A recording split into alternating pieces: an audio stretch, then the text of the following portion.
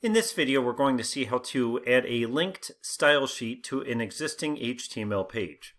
I'm starting with a very simple HTML page, intentionally simple.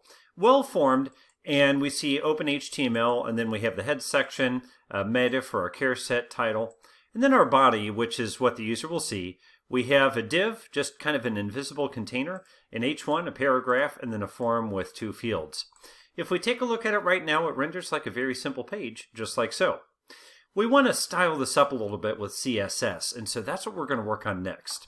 Now, you can use your favorite IDE or text editor for this to demonstrate that it can be done in any IDE or text editor. I'm using my favorite, which is Notepad++, but I'm actually going to copy this into a different project and post it on GitHub so that you can see it locally if you wish.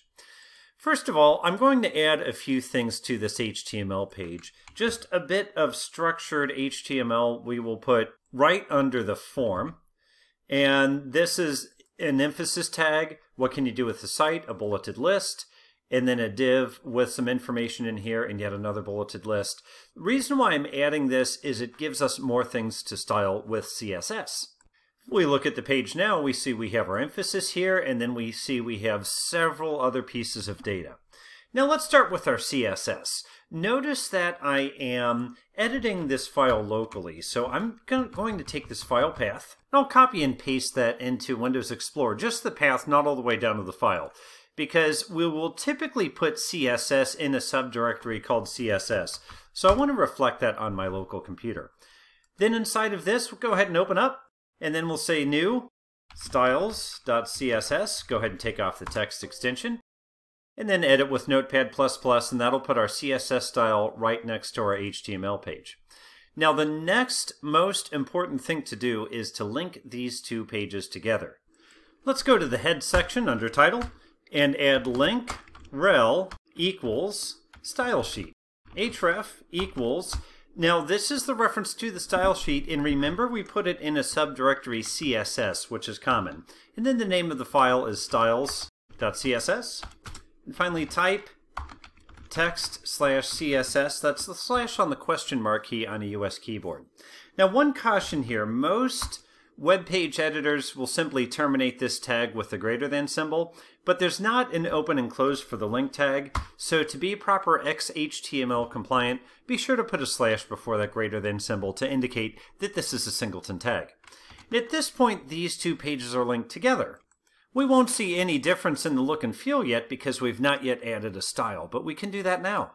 We can add a couple different styles, and remember the way that styles worked. First, we have a selector, which means what tag does this apply to?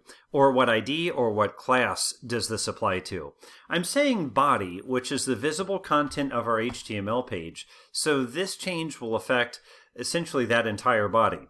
This is a good place to put a background color. And we simply say colon, make sure that's a colon, not an equal sign, and then pound FFDB99, which is one of the colors we can get from our color wheel, and then terminate with a semicolon. Now refresh our page and you notice it kind of has that kind of cream tan color. That's very general. Let's consider something that's very specific. Let's say that we only want to apply a style to these elements here. Well, we see there are LI elements within a UL element, which differentiates them from the list below because the list below is LI elements within an OL or ordered list. In other words, numbered list element. UL is simply a bulleted list. Unordered list is what UL stands for. Within a div, in this particular div, we've given an ID. An ID means that only one element on this page will have the ID, its unique identifier, as opposed to a class, where a class means multiple elements on the page can share this identifier, or class rather. And if we apply a style to the class, it will apply to all elements that have that class selected. Nonetheless, let's go back to our style CSS and consider how we can be very specific on selecting only those elements that I highlighted before.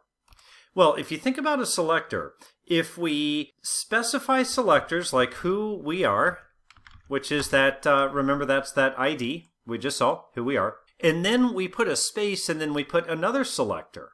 Perhaps we put the UL, who we are UL, and then we put one more selector, and that's going to be LI, or line item. If we space delimit them, that means that it has to be an LI tag within a UL tag within an element that has ID equal to who we are. So essentially, it's getting very, very specific when we separate them by spaces. I want to call out a little distinction though. If they were separated by commas and not spaces, that would mean something entirely different, which means apply this style to all elements that have the ID who we are, apply it to all ULs, and apply it to all LIs. So comma separated actually creates a humongous list because it's the union of all those things together. Where space separated means every time I see something, the area that this applies to gets more and more specific. Nonetheless, that's our selector, and now let's give it a style.